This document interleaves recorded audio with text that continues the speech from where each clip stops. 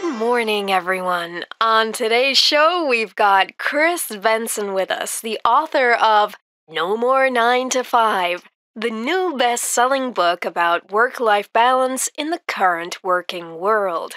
Good morning, Chris. Thanks for coming. Thanks for having me, Anna. So, Chris, tell us about your book and how the concept of a work-life balance has been changing. Well, in the more traditional workplaces, people's working lives and their private lives are, or were, clearly divided. People often work from 9 in the morning until 5 or 6 in the evening. People sometimes stay late in the office and work in the evenings. This is called working overtime. Okay, and what else? Well, in these environments, it isn't common for people to work at the weekend or while they're on holiday. They can clearly separate their working lives and their private lives.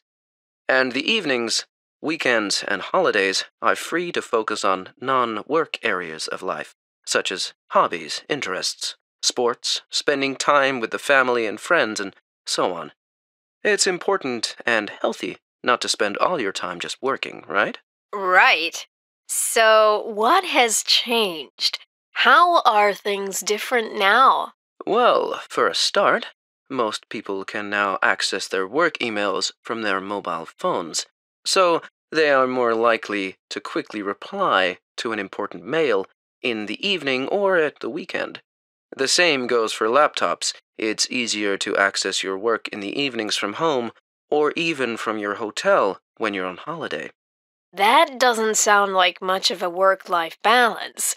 It sounds like all work. Exactly. But this new mobility brings a lot of advantages with it. More people are now able to work flexibly. So if they need to leave the office early one afternoon to be with their family, they can catch up on work that evening from home or somewhere else. That sounds good. So, what you're saying is that although traditional divisions between work and life are fading, many employees now have more freedom to do their work from different locations and at different times. Yes, that's it.